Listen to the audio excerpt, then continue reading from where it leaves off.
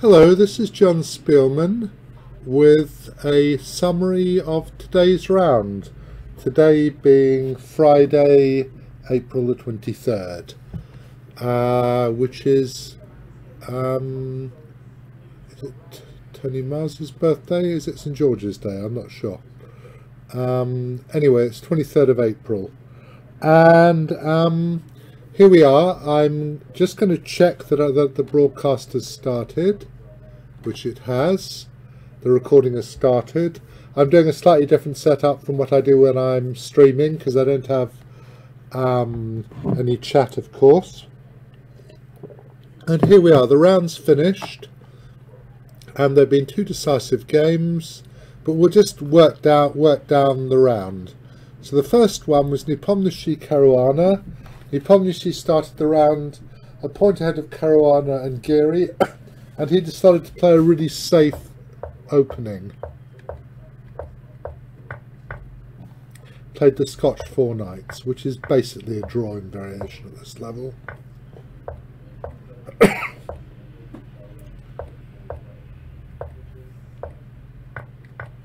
You can play Knight e4 if you want to. There's some game, is it Yu Yang, I think, beat some guy, but beat Mamedyarov, in fact, when I say some guy. But, I mean, of course, Caruana knew precisely what he was doing, and in fact, Nepo just did this, which is tantamount to a draw-off, I would say. Almost. So, White's won a pawn, but he's got really bad pawn structure.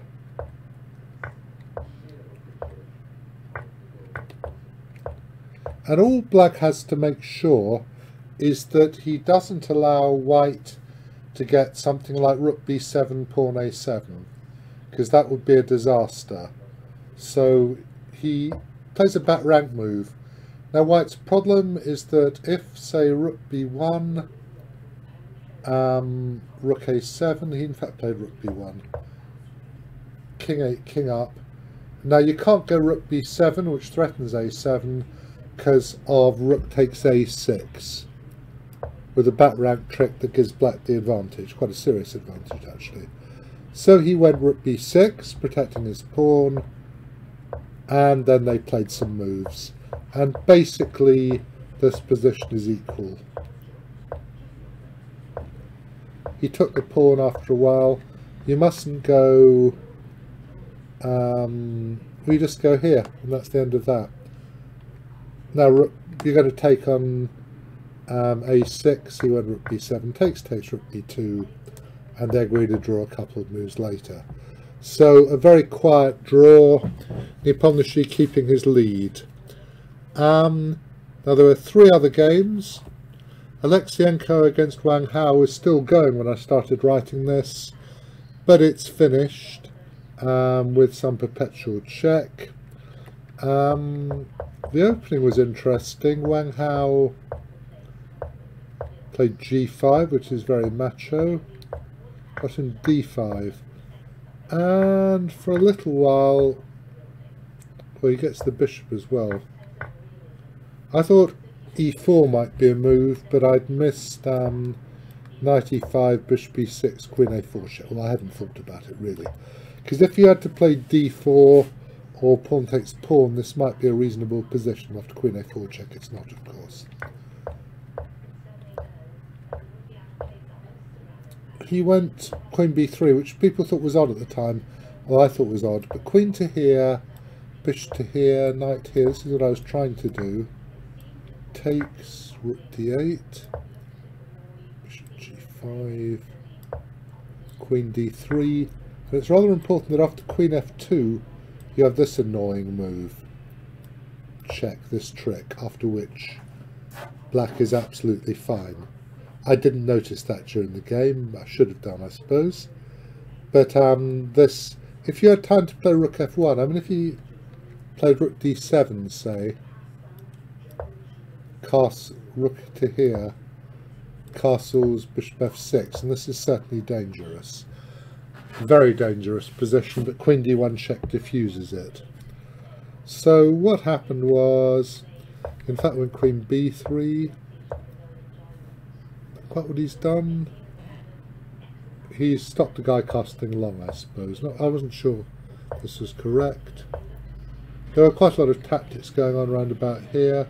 Had to be careful. If, for instance, rook to here, rook to there, queen takes pawn, loses to bishop c1, and if bishop a6, then I think you can go maybe c4, queen takes pawn, queen a4 and knight f5 or something. Maybe this isn't... Oh, you can go knight d5 maybe as well, I don't know. It's a little bit dangerous. I wasn't sure. This one I'm going to ask the engine, see if it talks to me.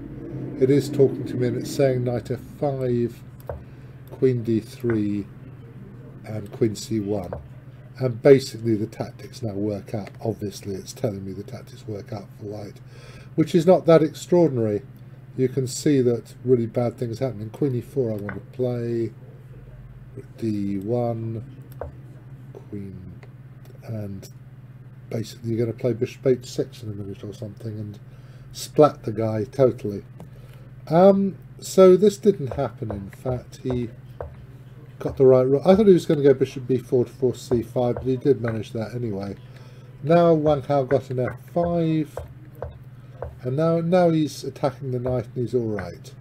He's actually slightly better. It's a good move, I think.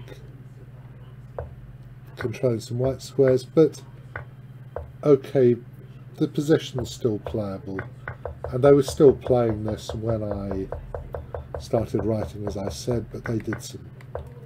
Wang Hao tried a bit longer.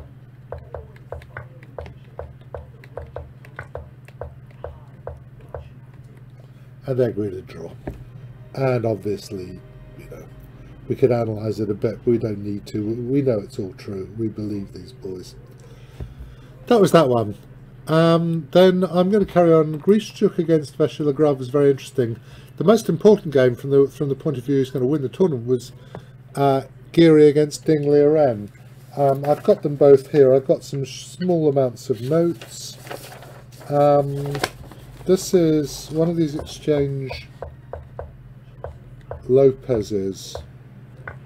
It's actually a dulled, we call it, a delayed exchange for a Lopez deferred.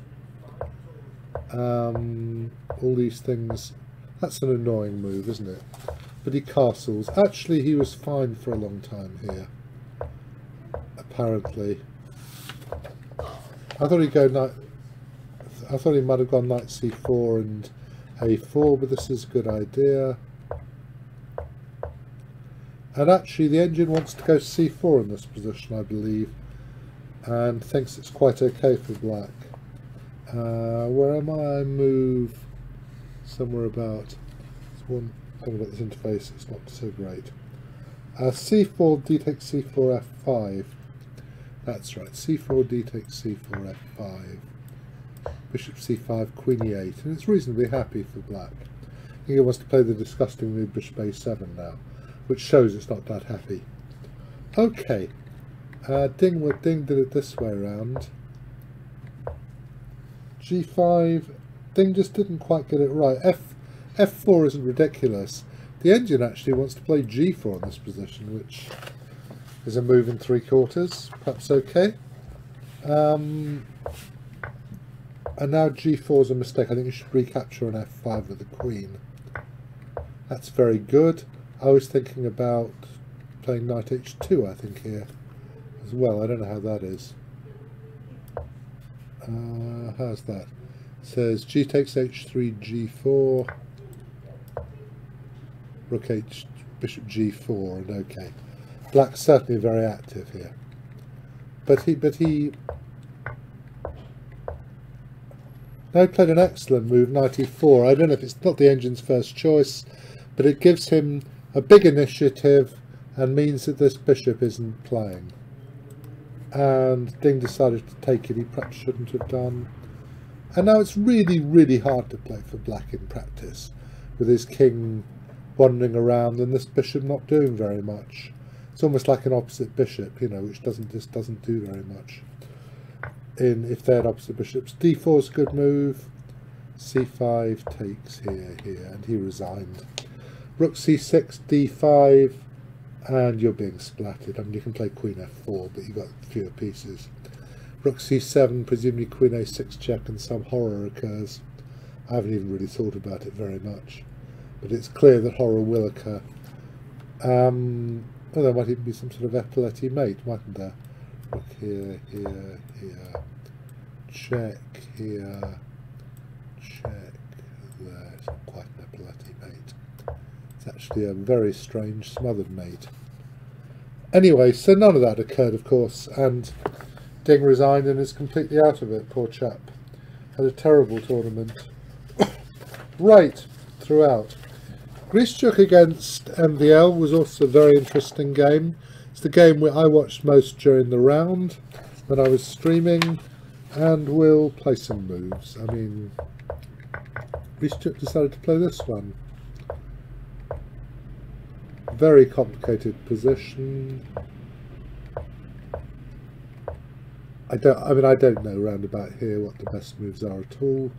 He played a4, which I don't know, was that right? Otherwise I assume a4 is a threat, because the e4 pawn is. And they got to this position. I thought he might go g3, but knight g4 is a reasonable answer. I thought he might play knight g4 here, but h5, knight f2. There's some interesting lines. There's knight g4, 5, knight f2, rook to there, takes rook, queen takes knight,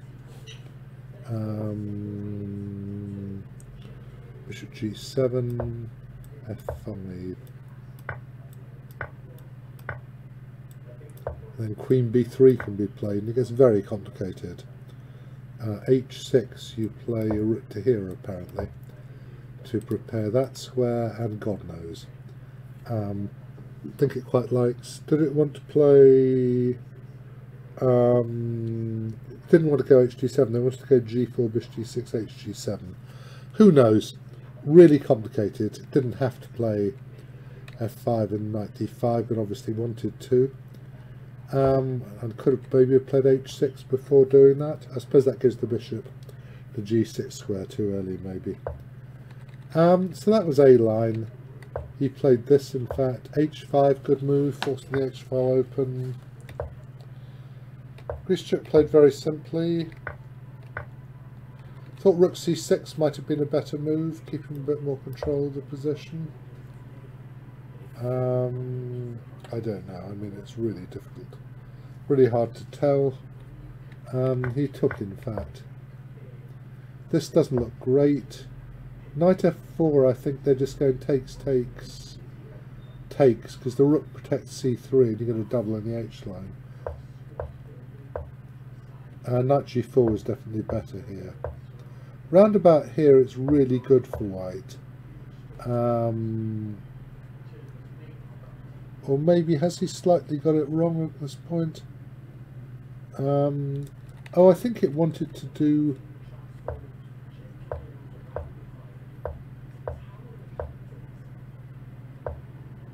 d5, you need to give the bishop a square. Apparently pawn takes pawn en passant is really strong, which is very hard to see. I mean, the engine gives this line, take, queen takes, rook h3, which is not at all an obvious move to me, queen h5, queen g2, knight c2, knight e4, bishop e7, bishop c3, knight d4,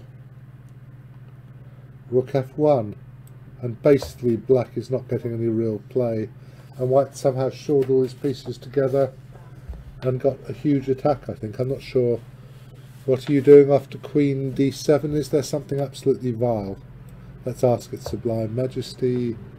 d6 is being played, and of course it's a problem on that square, and yeah, that's the end of the world, isn't it? Okay, we believe it. We believe it.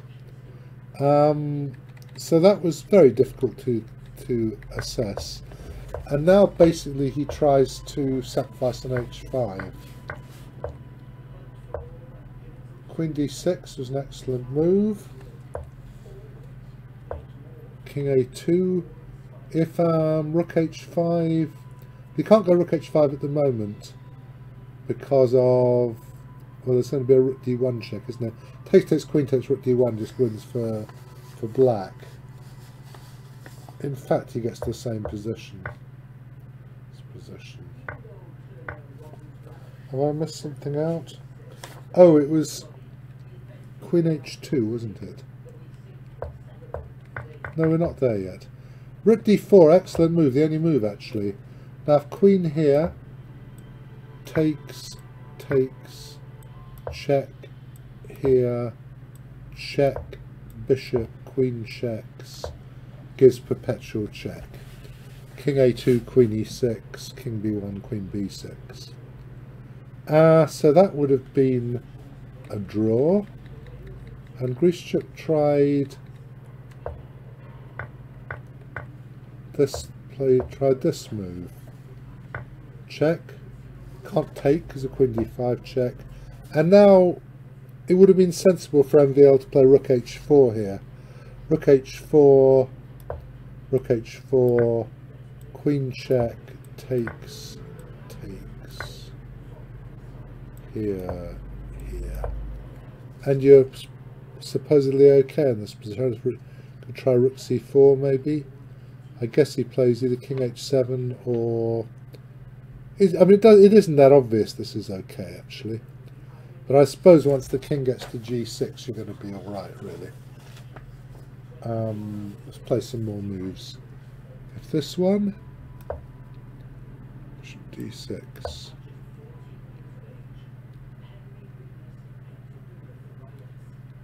Here you don't care about, you play g2.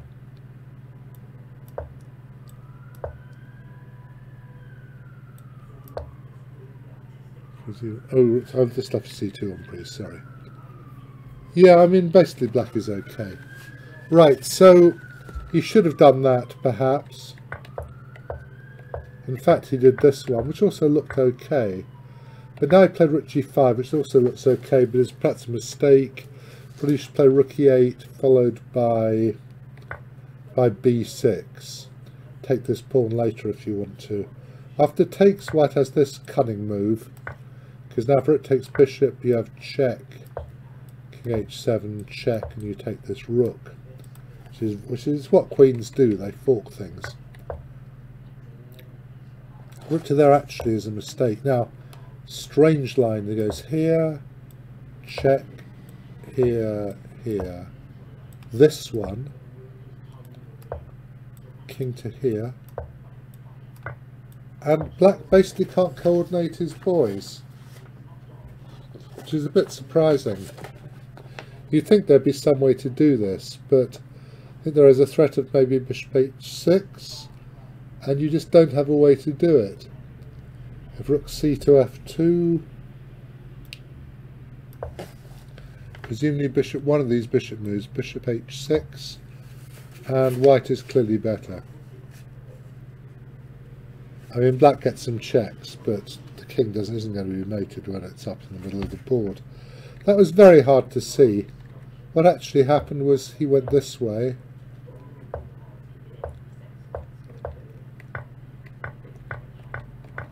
Well, engines start by saying that this is okay. This one's already got to the conclusion it's not.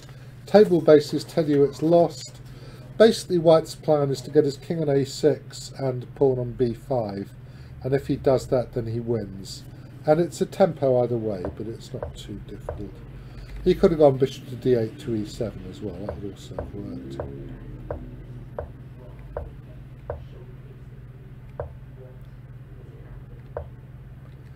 You can go king b5 as well. You can go king b5, king here, king here, king here, king here, bishop somewhere, bishop there, bishop there.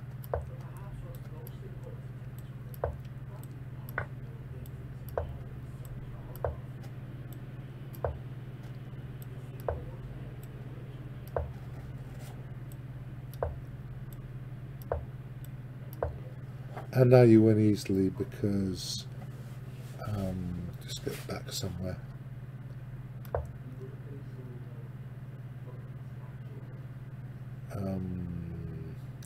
This is worth right, isn't it? It's fine. King to here.